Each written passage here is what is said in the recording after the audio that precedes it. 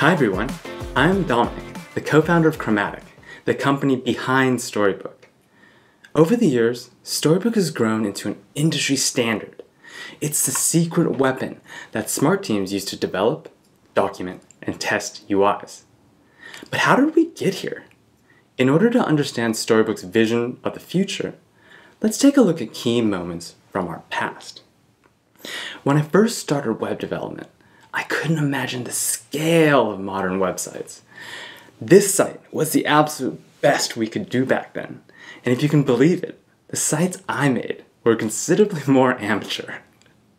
So you can probably imagine my jaw dropping when Facebook passed 1 billion users.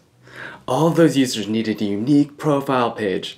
That means some front end somewhere in the basement of Menlo Park had to support 1 billion pages at least. We used to build front ends one page at a time. It started with HTML, CSS, and a sprinkle of JavaScript. You'd spin up the full stack, the front end, the back end, and services if you were fancy. Then you'd click around in the app to go to a specific page in just the right state. You'd double check that everything worked in other browsers with a bunch of preferences and system settings applied. Once you were done, you'd repeat that process over and over again for all the other variations that you had to build. As the years went on though, the number of variations grew exponentially. So fast forward till now, and frontends are a multiverse of UI state. There are tens of thousands of variations that you're responsible for developing, and that's if your frontend is small. The way we learn front-end development isn't suited for the scope of today's apps. I was first attracted to front-end development because there's a certain satisfaction in knowing real people actually touch your work. Like literally, they touch the buttons. That satisfaction has become kind of tougher to come by because front-ends just got heavier. All of a sudden, it was too slow to spin up the full stack. It was too clunky to click around and fill out forms manually. And it was just too cumbersome to fiddle with all the little UI bits to get to the UI in the right state. That's when Storybook came along. Storybook started as a tool for developing components in isolation. The superpower of components is that you don't need to spin up the full app stack just to see how they render. You can render a specific variation in isolation by passing in props, mocking data, or simulating events. Since modern UIs are component-driven, everything from button to page is actually a component under the hood. Storybook's key innovation was detaching components from your app so you could work on all of their variations and then save them as stories. Over time, it became clear that production UIs, well, they also need documentation. Nothing's worse than coming back to old code and trying to load it into your brain, all while juggling a deadline.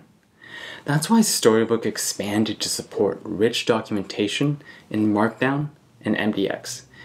You could finally see how a component looked and learn how it worked side by side. This is also around the time when design systems were exploding in popularity.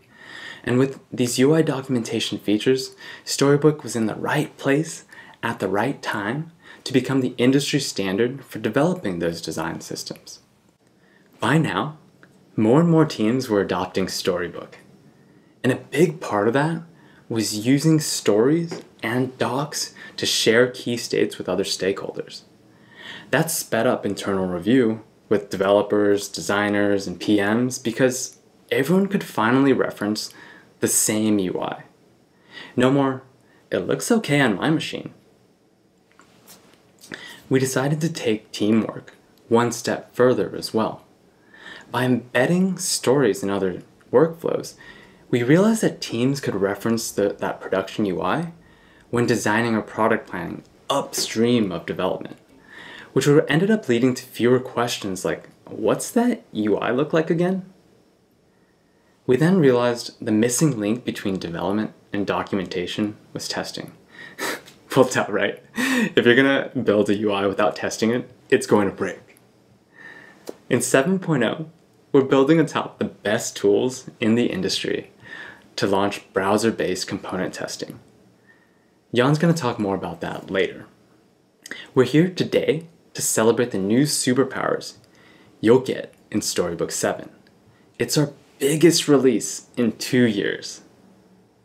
And we believe that Storybook improves the UX of the internet. If you've paid bills, booked a hotel, ordered takeout, read the news, or submitted a form to a government office, I guarantee you've used something that was built with Storybook. What's more, there's never been a better time to be a part of this community. 17,000 developers list Storybook on their resumes right now. And if you're one of them, know that your skills are portable to thousands of other companies that have standardized their front-end workflow on Storybook.